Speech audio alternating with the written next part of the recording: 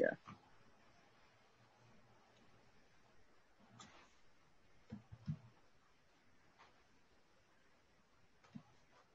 Great. So we want to welcome everyone. We're so excited for this event.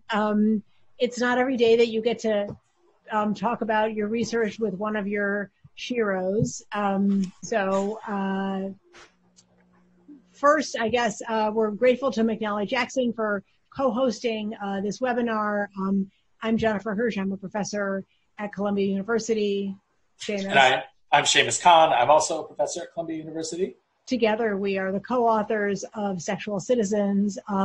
We are over the moon to be sharing the webinar tonight with Assemblywoman Niou. In 2016, Niou was elected to serve the 65th Assembly District, representing the Lower East Side, Chinatown, the South Street Seaport area, the Financial District, and Battery Park City.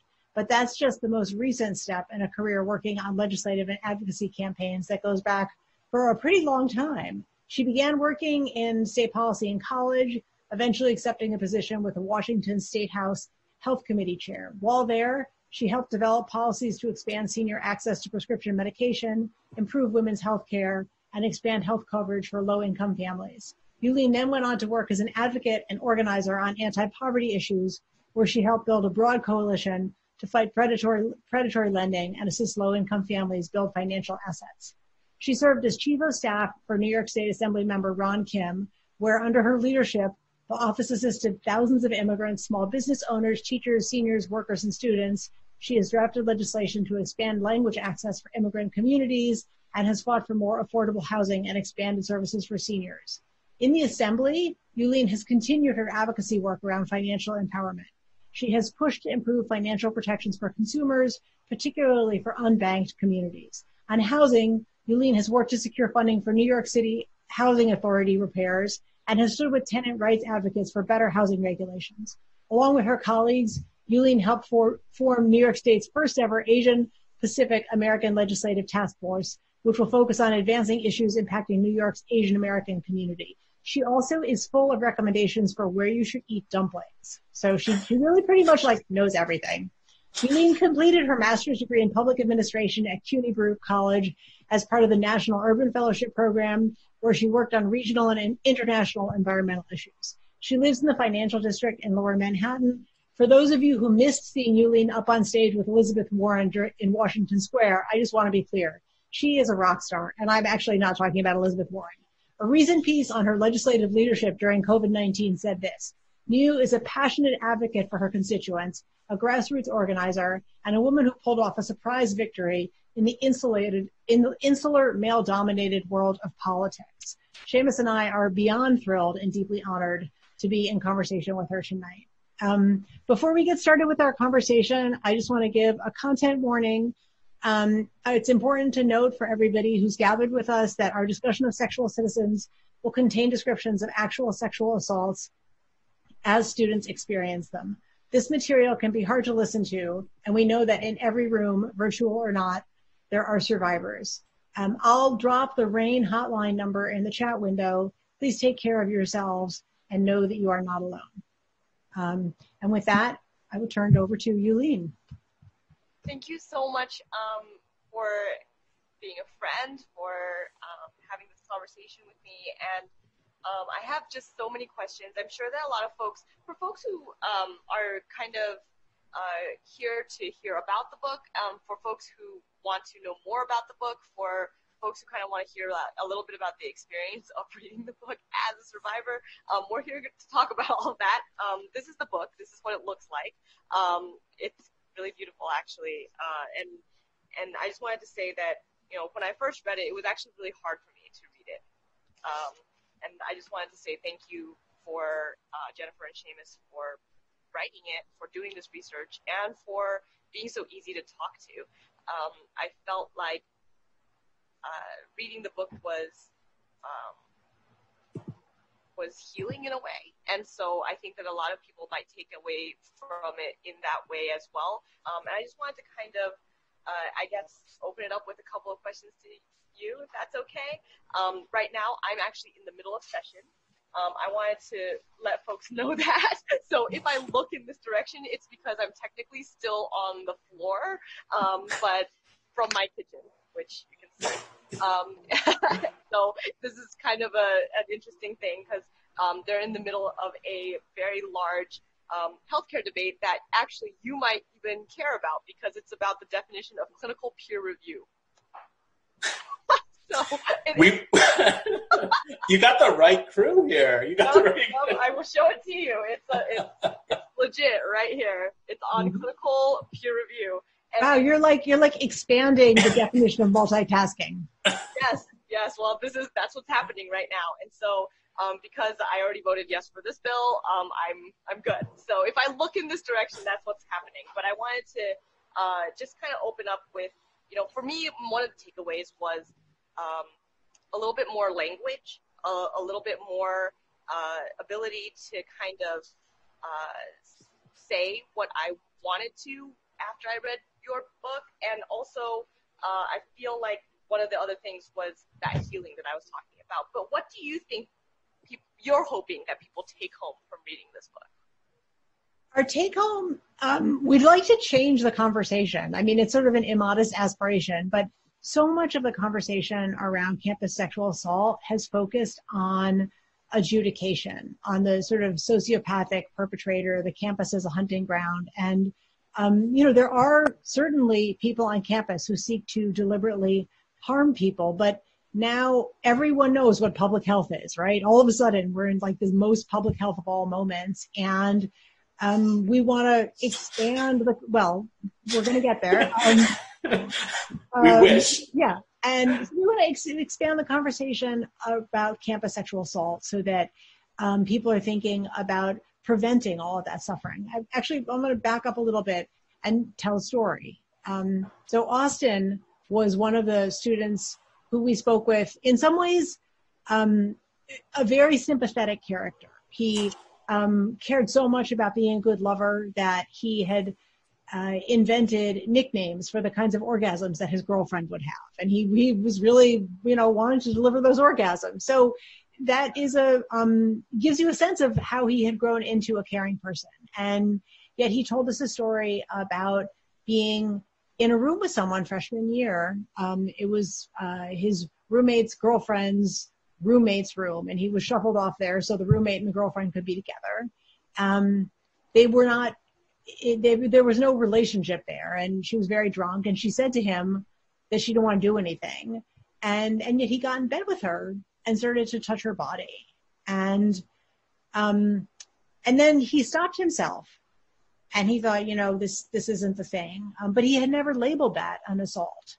And years later, in telling us the story, he came to label it an assault and was overcome with emotion. He paused and he was like, fuck me. Because he in that moment felt like he couldn't put together who he had become with what he had done. And our goal in Sexual Citizens is to invite people into doing the work of having that not happen. What can we do to prevent that assault from happening? I thought that was particularly interesting when you were talking about that story, because one of the other stories that stuck out to me was Norman, who, I think you guys labeled him Norman because these names are changed, but you might have labeled him Norman because he's a normie. He was like the blue-eyed, blonde-haired white guy, right? Who basically went through and he had different labels for things. He would use words in a different way, and he said that he felt like there were things that he didn't consent to, but it wasn't that he didn't consent to the sex, it was that he didn't consent to having sex with somebody that he felt was beneath his social status. And that was a very interesting story. And the way that you wrote it was, it was obviously the way that this whole book is written to make it, so there was no judgment of it, but like I felt myself as a person of color, as a woman, as like somebody who is gender, I'm cisgendered, but I'm also like somebody who's also within the LGBTQ community, and like somebody who has a history of being with non-gender conforming partners, and then like having that kind of background, and then reading his story, I was definitely judgmental. So some of the things that, were happening within the book made me feel a certain way like that. And a lot of things that I came out with was also some of the definitions, like I was saying. And one of the things that I kept on seeing throughout the book was consent practices, and that framing and that terminology. Could you tell us about, I guess, like within some of the book and some of the ways that you talk about consent within the book and how people reach certain thoughts of what consent looks like and sounds like and feels like? Because there was also the story of Diana, right, who also came to realize that somebody who did say yes was not consenting. And so could you tell us a little bit about that as well? Yeah, I mean, I think, the stories that we tell, as you indicate, like we sort of stand outside of judgment because of the method that we use. And the method that we use is an ethnography. And what that means is that you sort of try and make sense of people's worlds as they see it. Yeah. And then you use that to try and figure out ways in which you might create a better world. And sometimes, like, standing in judgment, like, and believe us, like Jennifer and I had times where we were just cringing and having like a really difficult time with what people had told us. But our perspective is you have to understand why people are doing what they're doing from their point of view in order to make sense of it. And consent, as you just said, is actually a really interesting example of this, because so much of what we tell young people about consent is kind of like, it's this like binary, like, was there or wasn't there consent? And like, did you elicit a yes? And if so, it was consensual.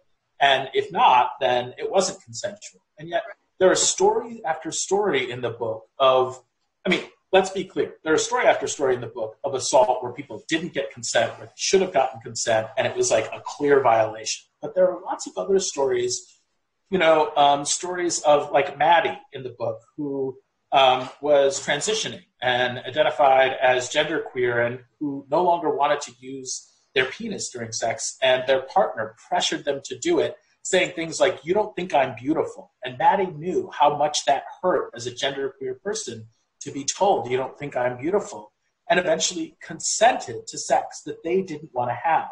And for us, we sort of think like, we use a driving analogy a lot in the book, and we think about consent as something that's very important. But teaching young people that sexual assault is all about consent is like teaching people to drive where you only say, okay, you just have to stop at stop signs and red lights. And if you got that, you know how to drive.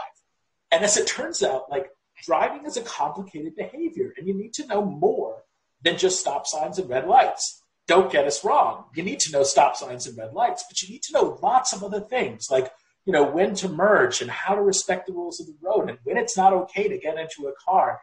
And we spend a lot of social effort trying to teach young people those sets of things. This might not speak as well to a New York crowd that maybe doesn't have a driver's license, but for a lot of us, there's a lot that goes on to teaching people how to drive. And sex is a similar activity. It's not just about stopping at stop signs and going at green lights. It's a complex social activity. And what Jennifer and I try to do is sort of socialize the sexual experience. That is, to talk about how it's embedded in friendship networks and embedded in people's status projects, and help make sense of how that embedding has consequences for the ways in which people have sex, including consensual and non-consensual sex. I thought in particular, so I tried to keep a straight face, but when you said when to merge for the analogy, I was like, that's very funny. But we laugh. Yeah. that happened. I'm sorry. That was like my brain. But I just wanted to also say that when you're talking about that, there's also the fact that within that kind of I guess clinical study of how things work on campuses and how to talk about things within somebody else's framework. I think that we also, I think that a lot of the stories at the very beginning, obviously, are undeniably more difficult to read because they are the ones who, are, well, for me anyway, as somebody who is also a sexual assault survivor, for folks that don't know, when Jennifer was talking about how on campuses there are certain predatory behaviors and normalized, I was actually sexually assaulted by my teacher. I was in high school. I was just a kid, and it was a very different kind of campus. Obviously, it wasn't student to student, peer to peer. It was something else, and I think that there is power dynamics as well that you really do a good job of framing within the book. And I think that when we're talking about different power dynamics, when we're talking about, and you just had mentioned about,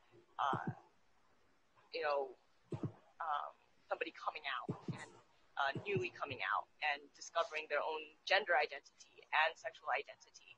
I think that there's also power dynamics there that are not really talked about a lot within these different frameworks of sexual assault.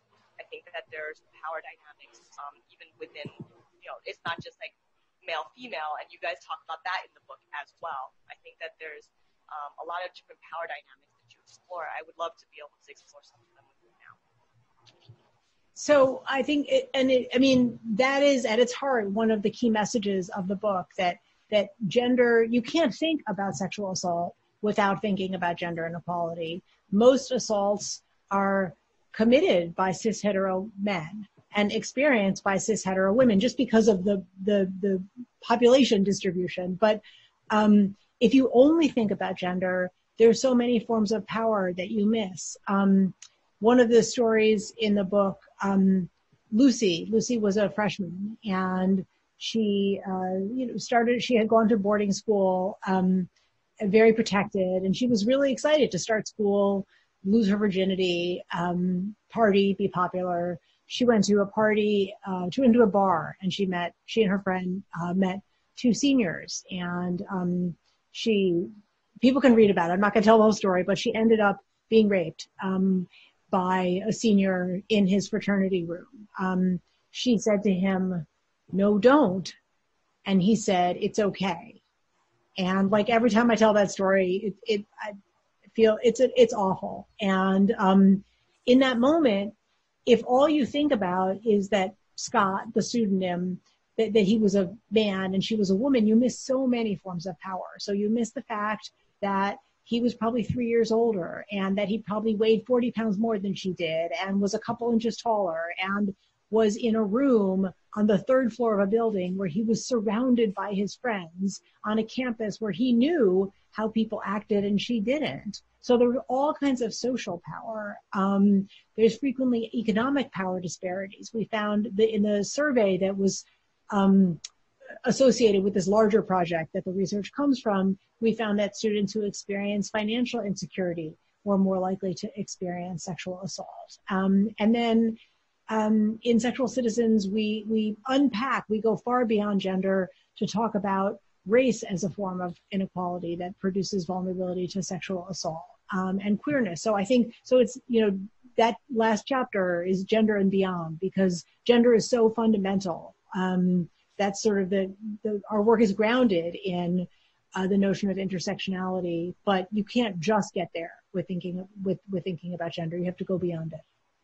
Yeah, so much of what Jennifer and I try to do is, a lot of books and academic articles are written where there's like the race chapter and the class chapter and the sexuality chapter. And it's like, here's the general experience, and then here's the particular experience of Black people, or the particular experience of queer people. And the way in which we tell stories in the book is that we interweave all of those stories together. So queer people appear in every single chapter. We tell stories about race across the entire book. And it's partially because, Jennifer and I, the point of the book is prevention. It's about how to prevent sexual assault. But I think, one of the big overarching points is one of the best prevention techniques is a commitment to equality, broadly conceived. And that means class equality, that means racial equality, it means equality in terms of sort of the respect for persons. Sexual citizenship itself as a concept is a concept embedded in equality. It's the idea that you have the right to sexual self-determination, but everybody that you're with has that same equivalent or equal right. And so that's really kind of what the book is about. And it says that, it's not that sexual assault prevention is going to happen in the Women's Studies Center or in the Women's Health Center. It's got to be part of a broad-based commitment to equality. That's how we get there. So there's two things that just struck me as you were speaking, as both of you were speaking. One of them, when you were talking about, how, Jennifer, when you were talking about how, numbers-wise, the cases are generally with heterosexual males and heterosexual women in cisgendered males and cisgendered women. But as we know, there's a higher rate of assault with queer students. And I mean, that's percentage-wise within the smaller population of folks, numbers-wise. So what does that mean? And how do we, everything's interconnected, as Seamus is saying, but how do we help to look at that issue in particular, just due to the numbers and also due to the power differential? Yeah, I mean, the queer experience is so important in part because, it's not that Jennifer and I argue against toxic masculinity. There are clearly problems with toxic masculinity. You cannot live in the world today and think that toxic masculinity isn't a problem. Well, I guess you can. Like Norman. I mean, the story of Norman. A man who describes a woman as 3-day-old pizza. That's emblematic, right? That was something that struck out to me. Yeah. So it's not that we deny toxic masculinity, but we also say toxic masculinity doesn't really explain what's happening among queer students or why it is that queer students have such high rates of assault. But what does is the continual denial of queerness by families, institutions, by the context within which young people are growing up, and then the institutions that they find themselves in. And so queer students are particularly at risk of assault because of the continual denial of their sexuality that they experience, because, they're not taught to see themselves as legitimate sexual actors or given the language or education to think about themselves as legitimate sexual actors.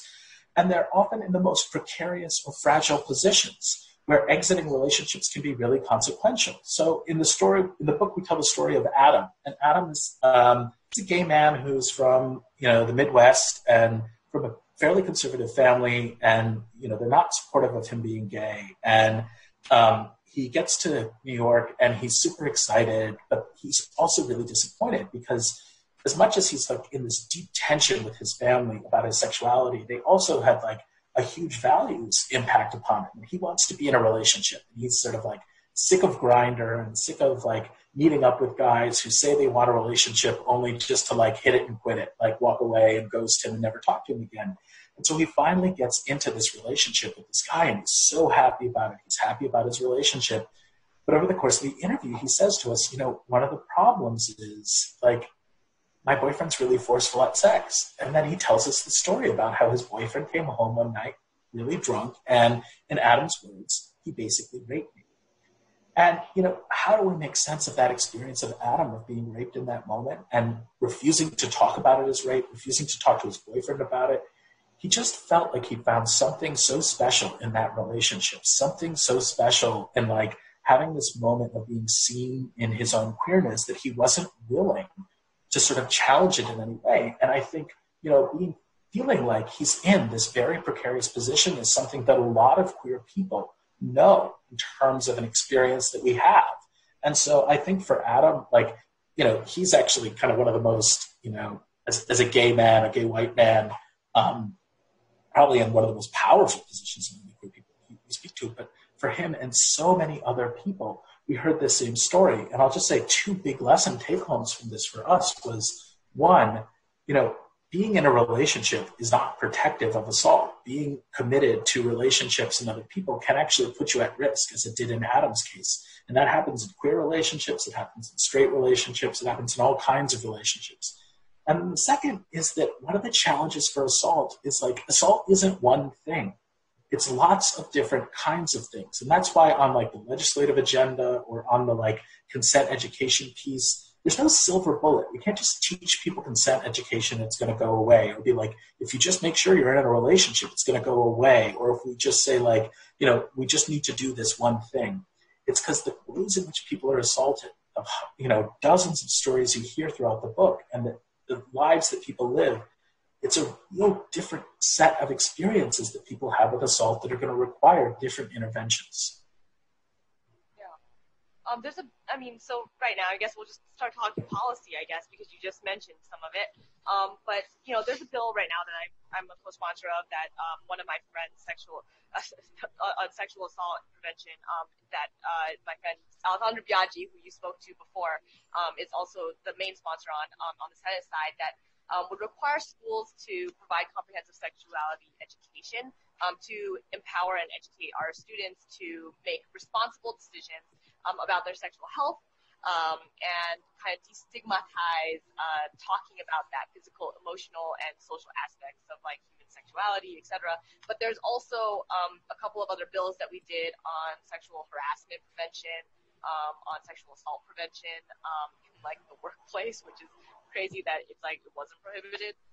And can you kind of talk a little bit about, you know, why comprehensive sex ed is so important? And you know, I know that some of the things that you said in the book about it being a little earlier is also really important. And you know, would love to be able to see you know, how we can have those honest conversations within our institutions as well. Yeah, comprehensive sex ed is a strategy that we know would work to prevent some sexual assaults. Going back to the driving agenda, or the driving metaphor, you don't let your kids grab the keys at night when they're drunk and like you just sort of turn away and you're like, well, I hope it goes okay for them, right? Instead, like there's a whole program that teaches them how to drive. And we were astonished by the sexual illiteracy of some of the students with whom we spoke. I mean, it was one student we spoke with, he was not American. His girlfriend was, and she was from a state that has abstinence-only education. And he was horrified that she told him, she's like, you can just pull out, it'll be fine. He's like, what are you talking about? It won't just be fine. He's like, she didn't even know where her holes were. So like it was, but I mean, that's a socially produced ignorance, right? That's a policy choice. The survey that was part of this larger project at Columbia, an analysis of those data, which led by my husband, John Santelli, the paper found that women who'd had comprehensive sex ed before college that included teaching them how to say no to sex they didn't want to have, which is not abstinence-only sex education. It's just education that includes a skills development component. Those women were half as likely to be raped in college. So that is a really powerful effect.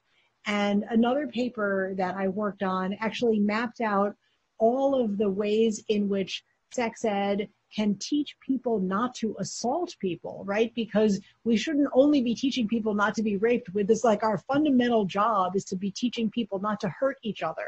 But we're not doing a very good job as a society at teaching young people to become sexually active in a way that isn't harmful to other people. And we can, you can sit in judgment on Norman. I mean, I felt pretty judgy about Norman when I was writing that story. Or, you can think, okay, Scott, maybe he's a terrible person, but like that is not going to move us towards prevention, and we want change. And so that's part of why we tried to hold the young people whose stories we tell in the book with compassion. The book, I know it was an agonizingly hard read for you. And we had our conversation. Yes, I was very touched by what you said. And I think as books about sexual assault go, I hope you agree with us that like ultimately it's a pretty hopeful vision. We feel like there's so much that we could do on the policy level, and it starts with comprehensive sex ed that would help young people grow up into sexual citizens. I don't think like we should just be moving our just to talk about this conversation, just to talk about it, right? I think it really should be about making sure that we change our laws for the better. And I think that that's something that we really need to kind of hold us, I guess, hold ourselves accountable to, but also kind of have some kind of gold standard, right? Because I think that without this kind of research, I think that we wouldn't be able to have these conversations, even have the language to have these conversations for so many of our students. But I loved that you wrote in a non-judgmental fashion as much as I was judging. I was just like, oh, 3-day-old pizza, how can you say that about a girl? And there were things that, you know, of course, like I said, were hard to talk about, but we do need to have some way of being able to have those honest and open conversations about sex, sexual assault, and particularly with teenagers, young adults. And so, you know, because we have that culture of shame, right? There's a culture of shame, there's a culture of guilt, and then on top of that, I think that there's even more of it within communities of color, because, for example, I mean, I will just say this from my own community, but we don't even have words for things, because in Chinese, like, I couldn't even tell my parents what had happened to me in school in Chinese. I couldn't even describe it to them because my parents did not, I mean, the words exist, they did not give me the language as a child to be able to have that discussion with them, because it was something that was so taboo, and something that they could never imagine to happen. And so they never gave me the language to describe it. And I think that because we don't have those conversations as parent-child, it makes it so that when something did happen, I couldn't even describe it to them the way I needed to get through to them, to tell them what exactly happened. And I think that, you know, I think that that's something that happens a lot, because there is language disparities. There's certain kinds of, you know, stigmas attached to things. And, you know, mine definitely was, you know, that when my parents, I told Jennifer this when we were talking, but when my parents were trying to help me by trying to give me normalization, I felt even more hurt, because I felt like they were trying to, that they weren't acknowledging it, and they didn't want to admit that I was tainted or dirty or broken somehow. And that part just hurt me so much, because I didn't feel like I was heard, and I didn't have any kind of like support or healing or discussion about what had happened. Instead, they were just pretending it never happened, in my mind, right? In my mind. But to them, it was just like, you know, how do we do this? Like, it was very hard for them to have to kind of work on those things with me, because they didn't know how, and their cultural leaning was to say it didn't happen, or to try to make it seem like everything was fine, everything was normal. And they yelled at me about my grades when they were plummeting, rather than talk to me about what was causing me to be so upset, right? So I think like that was kind of like what was the cultural norm, rather than what was, what would be, you know, now, like if we're discussing this with my mom and dad, they would be like, oh, you know, it'd be a very different conversation, but that was what it was before, when they were, you know, new immigrants, first kid, they didn't know. I mean, I think this is why the sets of things that you're proposing to put on the legislative agenda is so important, because right now, I mean, it really just falls to whatever context of a family you happen to grow up in. And, you know, the really difficult story that you just told us is like, sadly, not one that's like totally unique. I mean, there are lots of other people who have had this exact same experience. And, you know, this is where our collective responsibility comes in. And, you know, the idea of comprehensive sex ed is like, it's comprehensive and it starts at a young age so that young people know that they can and should have these conversations. And it doesn't mean at a young age we're telling young kids, like 4-year-olds, about how to have sex. It means we're teaching them really, really basic lessons like, you know, you have the right to your own bodily autonomy, and like, you know, don't grab, use your words. And, you know, there are these like really kind of fundamental lessons that young people get all the time. And one of the things that we have to do is bridge lessons of sex and sexual education with those fundamental lessons of how it is to treat other people with human dignity and respect. And, Jennifer and I are not moralistic at all about the kinds of sex that people have. Like, we're kind of like, if you want to hook up, live your best life. If you, where a lot of people focus their morality on who somebody's having sex with, like whether it's a queer relationship and that's acceptable, or their gender identity, like that is not where our morality is focused. Our morality is focused on the fundamental question of human dignity and the respect for human dignity and the kind of experience that you had where, an experience of a violation of your own autonomy and then a further sort of denial of what it is you needed and wanted, and having that kind of victim and survivor-centered approach, I think is absolutely essential, as well as helping young people who are going to grow up in this state of New York, in the city of New York, with such diverse experiences in terms of their families. I mean, my parents are both immigrants. My dad from Pakistan, my mom from Ireland. Like, they met in Flatbush in Brooklyn. Like, it is not, it was like a very, very different, if not the context that the book describes of what we think parents should be doing for raising up kids. But, this is where communities can step in, religious organizations can step in, the state can step in to help provide a firmer foundation. And one of the points of the book is that, like, it shouldn't be parents' job to deal with this. It's everyone's job. It's not just legislature's job. It's everyone's job. Yeah, definitely. I mean, I think that there is a big part in the legislature that does. Yes. and now that we have you here, I mean, it's like, we've got you doing this incredible work with, all of your colleagues, I think. And I think you can... I think you can also think about comprehensive sex ed as workforce development, right? Because not everyone ends up going to college, and not everyone goes to a fancy college that has lots of time for programming. In fact, most people don't go. Most people live at home going to college. And so if you're interested in stopping workplace sexual harassment, you have 12 years when you have everyone in America in an institution.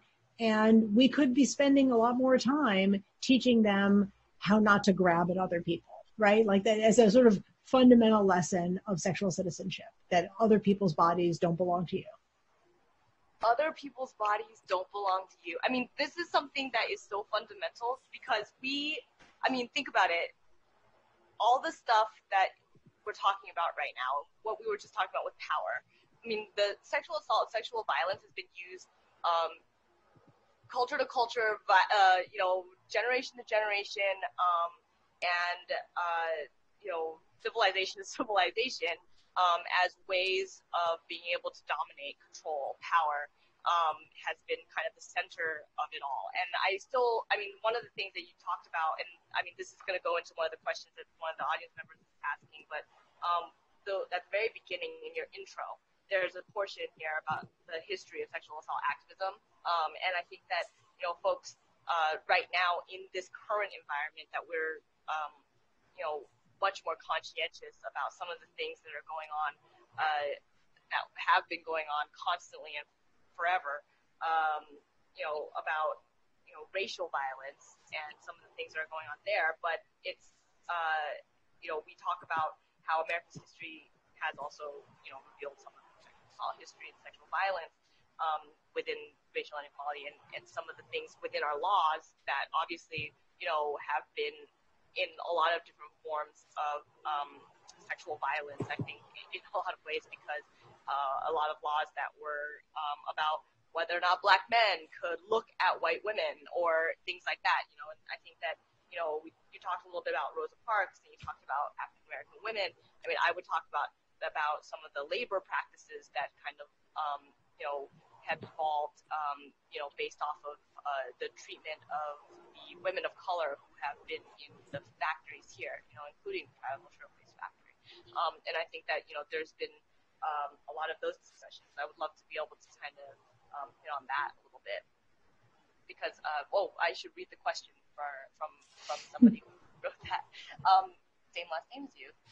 Interesting. Sexual violence is one, an asymmetric abuse of power, and a to not seeing the victim as a person with the right to be heard and respected, what have you learned in writing this book from a social science perspective that you see applicable to the George Floyd asymmetric abuse of power that has set off a national debate?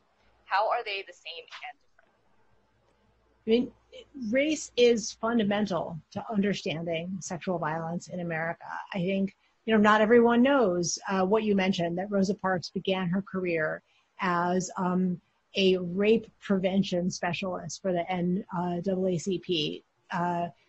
Every single Black woman that we spoke with in the research, and I just want to underline that, every single one had experienced unwanted, non-consensual sexual touching. So you can't understand sexual violence. Like you said before, people didn't believe that their bodies were there. Yes, exactly. They were they just, and that's, so I think if you only think about that through a lens of gender, you're missing the racism, right? Which means all the sessions in the world on consent are not going to be effective at preventing that kind of sexual violence, because that kind of sexual violence is about racism. So I think, the fundamental question that power is expressed by a notion of entitlement to other people's bodies.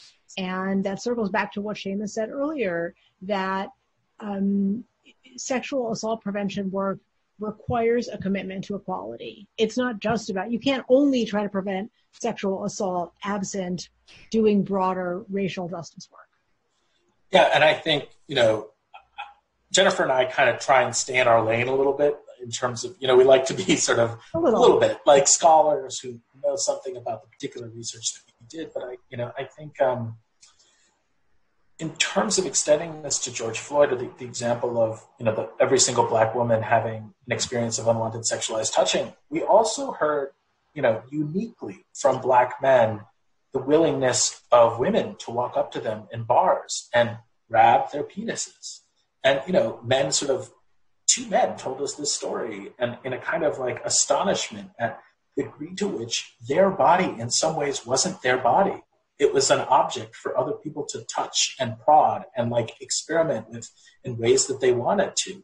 And the fact that only Black students told us this tells you something about, Columbia is a very, very progressive student body, but the sensibility within that community that Black bodies were not autonomous bodies with human subjects that were deserved equal respect and human dignity, but instead, something that you could touch just because you wanted to. That tells you something deep about the character and nature of race in America.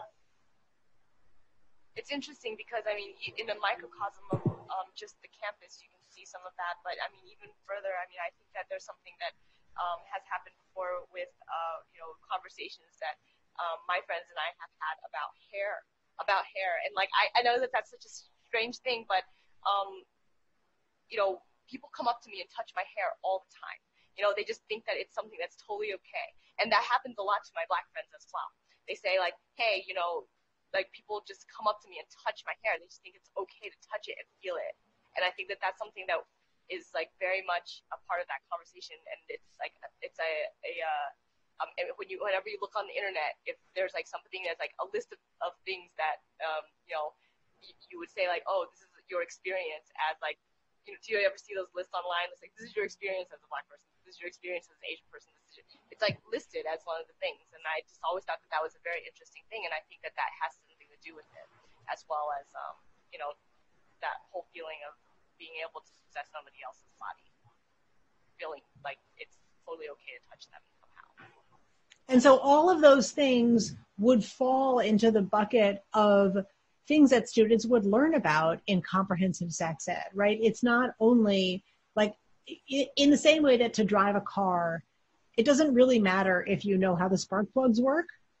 Sure. Comprehensive sex ed is not really, good comprehensive sex ed is not really about ovaries and fallopian tubes. It's really about human relations and the social and emotional learning. And so that fundamental notion of respecting other people's right to physical self-determination and sexual self-determination, that's what young people can get in school with comprehensive sex ed. And if they get it year after year, starting in kindergarten, like sit in circle time, keep your hands on your own body.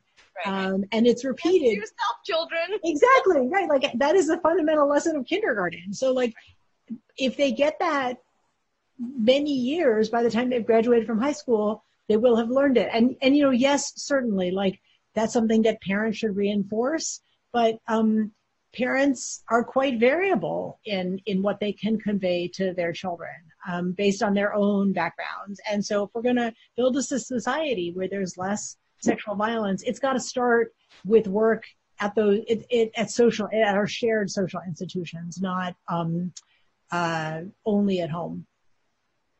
So what are some other things that you think that the legislature should be doing besides just the comprehensive sex ed, just besides Aaron's Law, besides some of the sexual assault and sexual harassment prevention that we are doing now within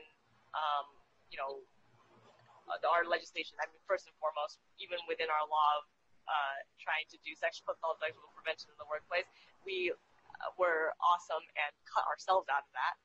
That was an interesting move. But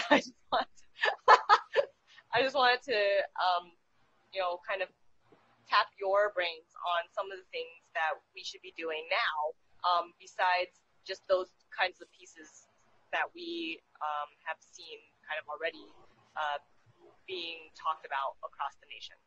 Well, when you pass single payer in New York State, it's a win. It's a win, right? When you pass that, please make sure that young people have the right to confidential medical care, because if you can't get an IUD without going through your parents, how can you chart your own course as a young woman at risk of, as a young person with a uterus, right? And so, or if you can't get a pregnancy termination because you can't afford it.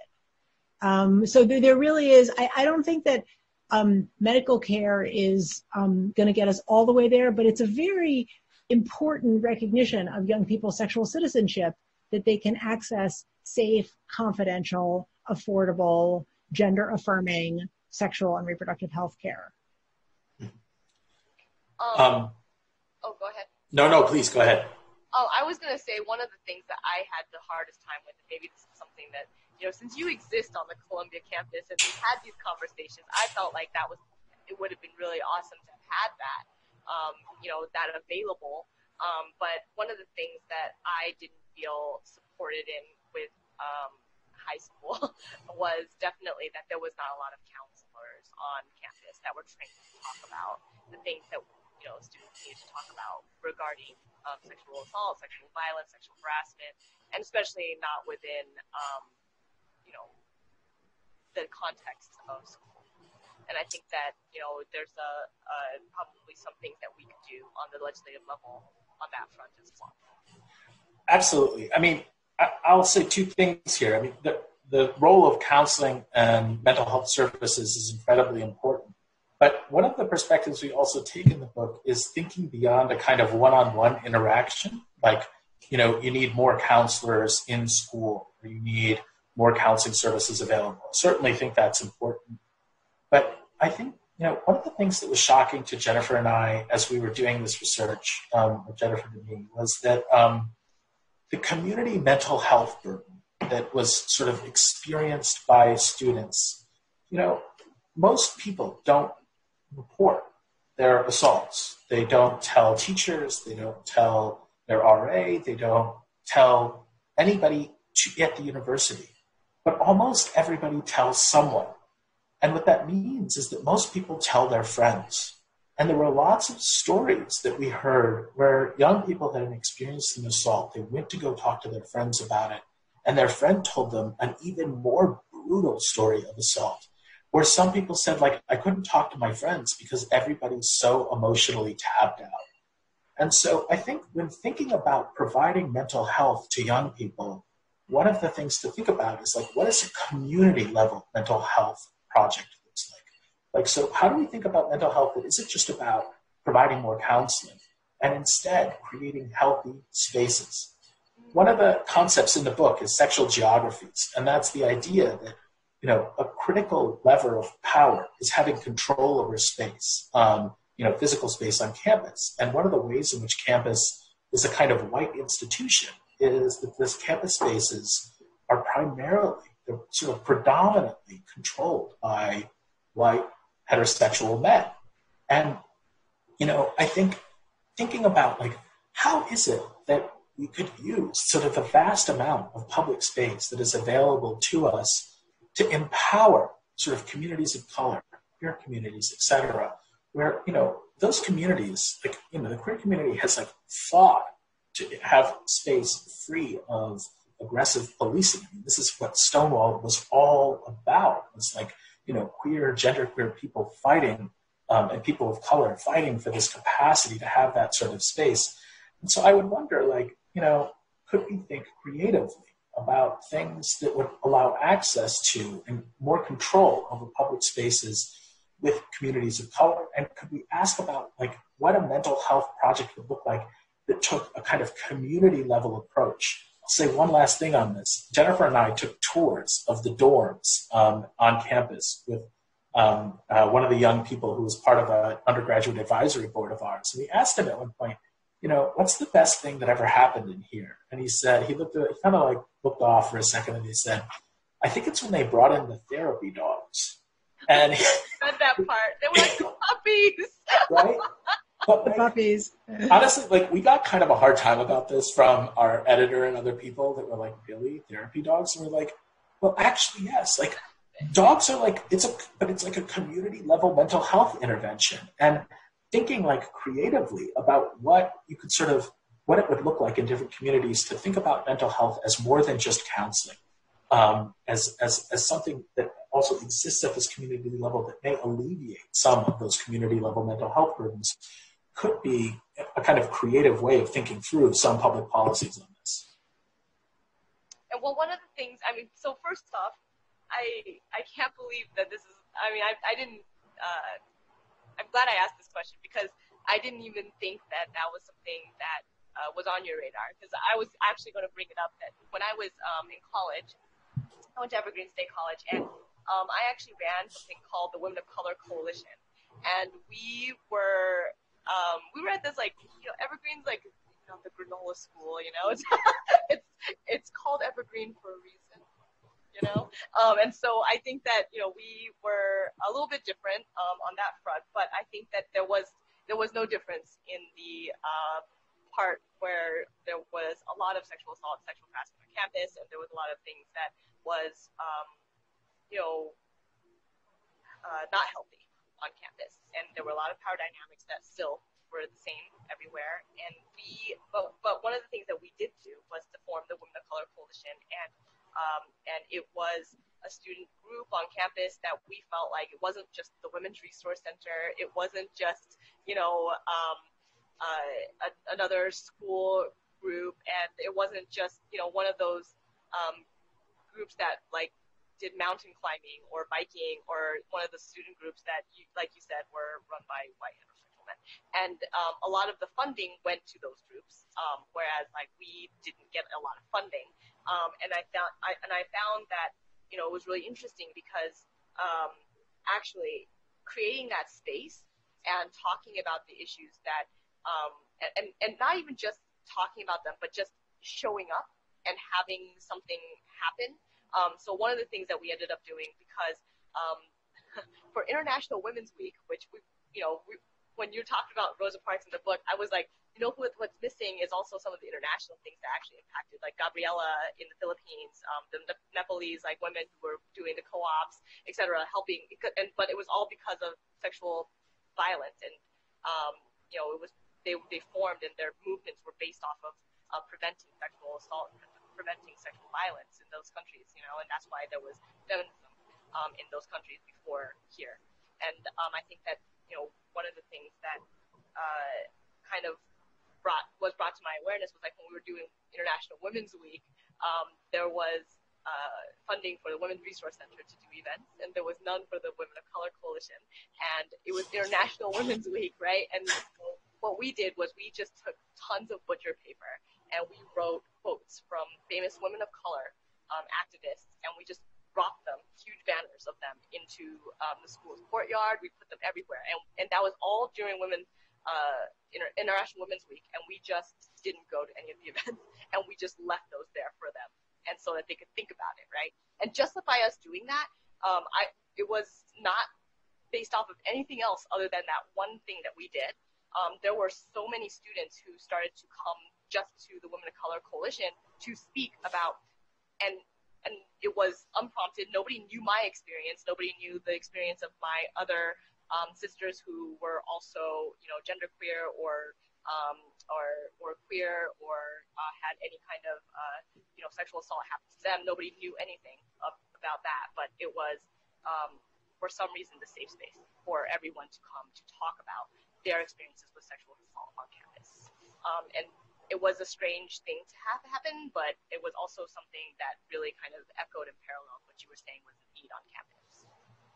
I mean, that's totally resonates with our much more expansive approach to what sexual assault prevention could look like. If you think about the story that I told earlier about Scott and Lucy, what if it wasn't just older students who had better housing, right? The spatial inequalities on campus, as you were saying, are built into campus life, but that means they can be built out of campus life, right? So thinking about, in the same way that there's such enormous inequality in parks and libraries across New York City, so that better people have better everything, right? It's the same, campuses are a microcosm of that. And so wealthier students and older students have better spaces with they can host parties. But so those are both at the city and at the campus level. Those are things that we could change once you see how space is an index of social power. Let's turn that around. Yep, absolutely. I love that. And also, I think that, when you were saying that almost everyone talks to someone, that was a very interesting thing to hear about. I mean, I talked to no one for 20 years, but it was still, I think that was something that is really awesome because, we know the numbers for unreported cases of sexual assault and sexual violence. And it was also really sad to hear when you said that students were having a hard time talking to their friends because everyone was tapped out.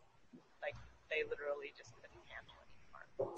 Yeah, it was like literally a phrase somebody said. Like, I tried to talk to my friends about it, but everyone was just sort of tapped out. And I think, this is where, to bring it back full circle, the prevention approach really comes in. There's a lot of different kinds of work that needs to happen on sexual assault. And Sexual Citizens doesn't do all of the work that's needed. What it's focusing on is like, how do we just make assault less likely? We're not going to prevent all the assaults from happening, the sociopathic predators out there. Our book isn't really great at addressing that kind of assault. For many other kinds of assault, we think we can move the needle pretty dramatically and make it so that people aren't as tapped out by this kind of experience. Make it so that the community mental health burden isn't that great. Make it so that, people maybe have a greater capacity to be there for one another or feel like they can go to their friends. And, Jennifer said at the beginning, and I just want to say this again, the book is hard to read, but it's really written from a perspective of empathy and hope. Like, when we were writing the book, we were thinking, what is the theme we want a reader to take away?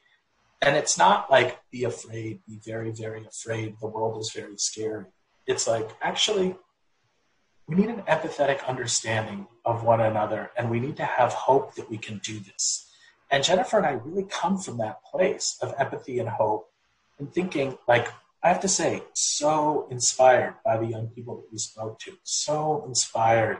I think people like me who just a little older kind of need to get out of the way and play a supporting role in the world that young people want to usher in as a way to sort of say, draw on me and my experience. But I think it's time for that group to lead. And so I think this is what we're super excited about. And I love there was one part of the book, and I can't find it, but I was looking for it a little bit earlier, but where you guys said that it was so important to think with humanity. right? What you're trying to teach is like that every single person's humanity is important. And I thought that was so cool. Yeah. I think we've reached 7:30, have we?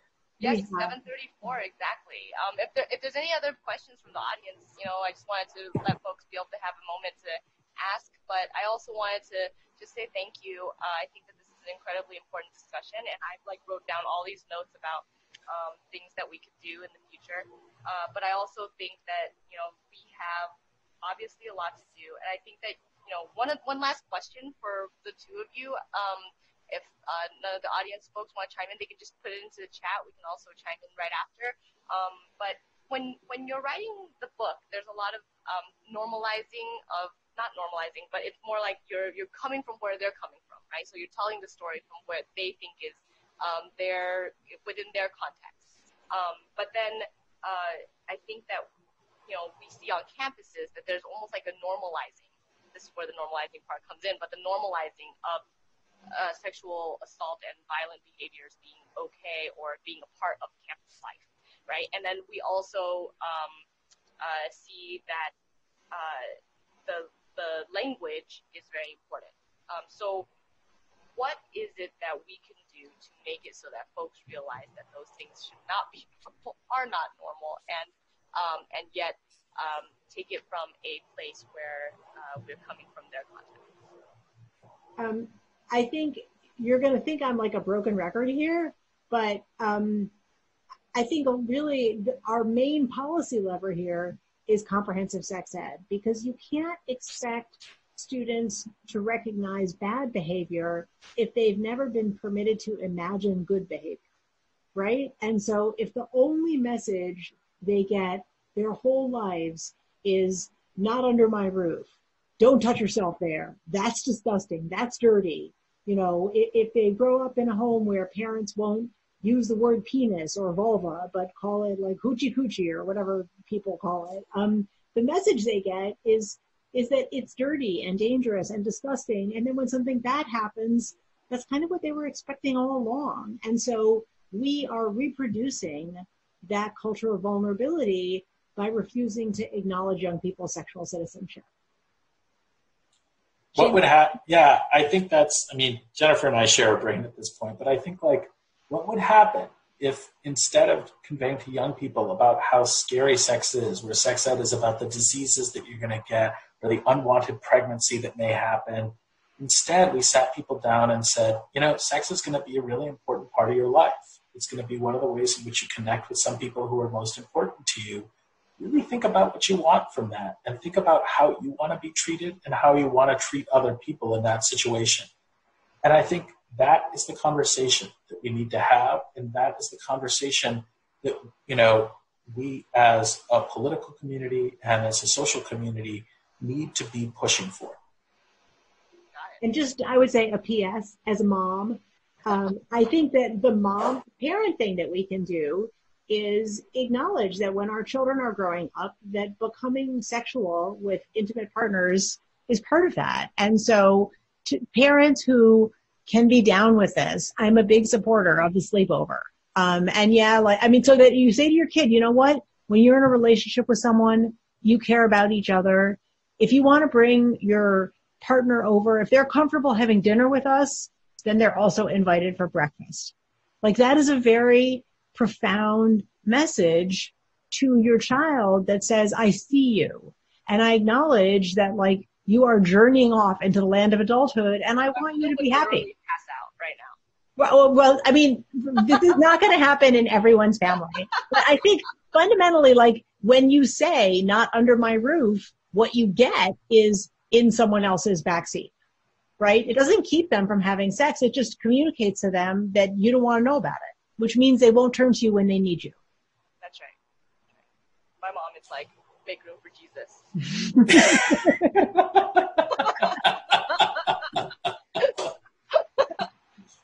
Anyone else have any questions? I think we're going to close up if you don't. All right.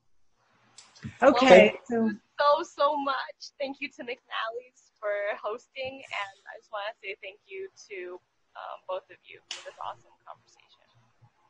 Thank you so much for making time, for for sharing some of your precious brain space and some of your heart with us is really just like an honor, a delight. We're big fans. And we just make it so comfortable, you know? It's like end up saying things that I'm like, oh, did I say that? Well, you see, professors are people too, you know? Yeah. Everybody out there, thank you for being with us tonight. We're still on tour. Paperback version comes out in January. So find us Twitter, Facebook, at your local community center when we rejoin the world. Thank you so much, everyone. Folks, this is an incredible, incredible book. I had to piece it out. The first section is the most difficult to read for survivors, but I do want to say that you know, it's something that I was very glad to pick up and read. It took me 3 days to read it. It took me 3 sections, 3 chunks. And it was paced out, but it is such a good read, such an important read, and I think that it's a conversation that all of America needs to have. So I wanted to thank Jennifer. I want to thank Seamus for doing it for us and for making it so that, you know, young people like me, folks who are older like me, folks can talk about some of these things that have happened to them, or that happened to somebody they knew, or you know, have even been the, you know, people who have caused somebody else harm. You know, so I think that, you know, this is an important book to read, and it is something that is helping us to spawn conversations around the country that we desperately need to have, especially now. So thank you so much.